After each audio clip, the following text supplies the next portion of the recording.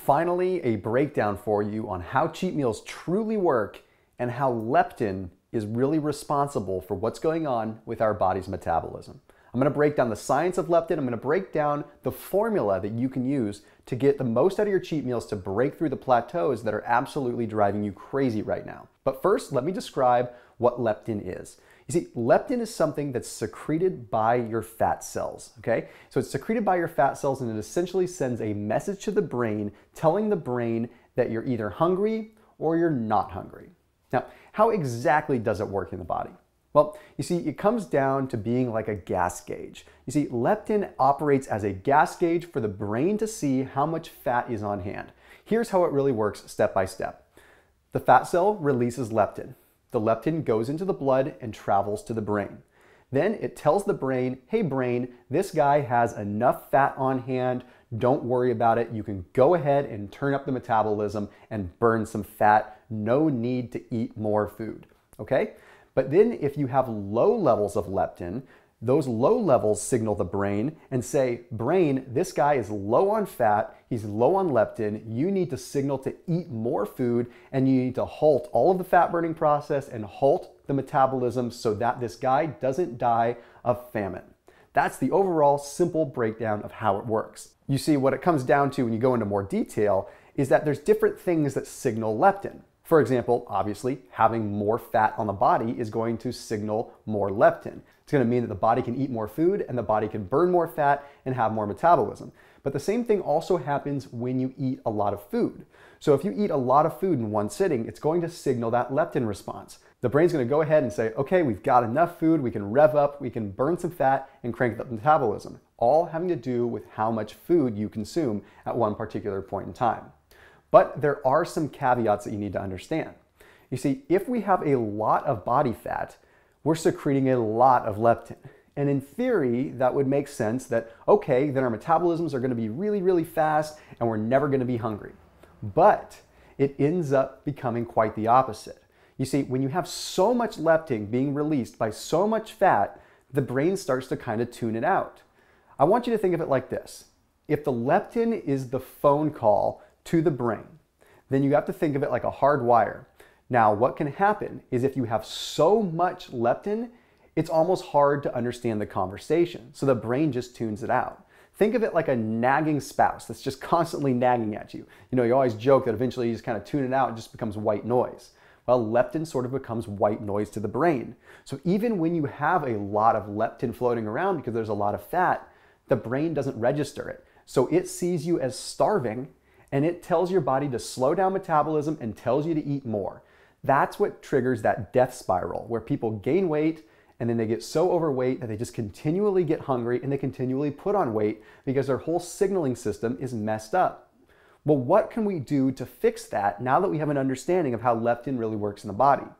Well, it comes down to understanding what the biggest factors to leptin resistance are. And the first one, of course, is the obvious one, is being overweight. But how do we lose weight if we can't control the leptin first? Well, the next one is actually surrounding inflammation. Okay, you need to eat an anti-inflammatory diet, and I have a lot of videos on that, and you can look up online what anti-inflammatory foods are. But inflammation clouds the brain's ability to see leptin. So think of it like a staticky phone line. It's like the brain picks it up and it just can't understand what's going on because it's so clouded with inflammation around the hypothalamus. This is very, very critical. If we can start taking action to reduce inflammation, then we can receive leptin better and have a clearer response from the fat to the brain. The other one that's really, really important, of course, is exercise. Now, it can be very, very tough, but getting up and getting going first thing in the morning, fasted cardio, that kind of thing, can help inflammation a lot and help this whole process. But the other one is sleep. Studies are now starting to show that sleep plays a huge, huge, huge role in our levels of leptin.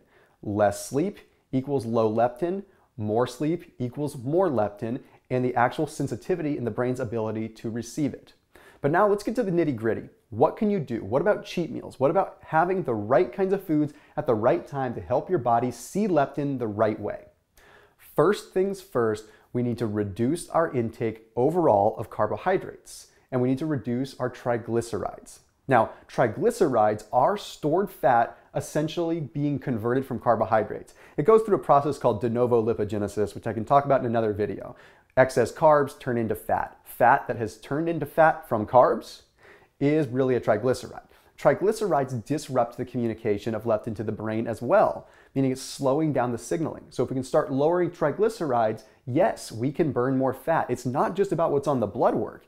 If your triglycerides are high, you are potentially going to gain more fat. But the other thing is the strategic implementation of cheat meals, because so many of us are eating way less food and consuming way less calories than we should be. It's not just a myth. There's legitimate science behind leptin levels and eating too little calories. So how many times has this been you?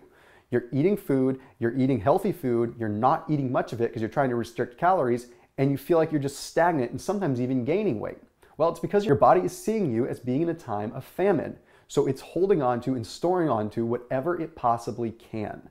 So the implementation of a cheat meal once every week or 2 weeks, structured properly, signals leptin and tells your brain, hey guys, this guy's cool, he's totally fine, he's got enough food, you can turn up the metabolism, you have the green light to go ahead and rev it on up and burn some fat.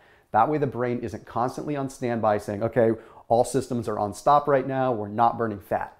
So it's very, very critical. Now, what should your cheat meal look like?